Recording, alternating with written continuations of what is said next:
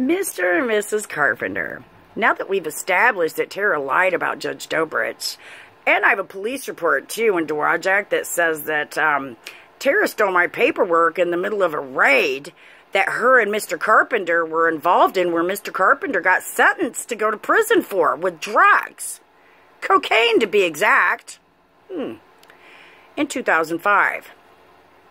How in the heck did the two of you wind up being foster parents? I happen to think that someone from Department of Health and Human Services helped you guys lie about your backgrounds in order to get that gig.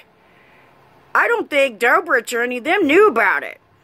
You know, that's perjury, not just in my case, but in the case where you got them kids. Huh. Imagine that. You know, and you talked about my son meeting Big Bubba, Tara? No, honey. I hope you and Bertha enjoy each other. Have a blessed day.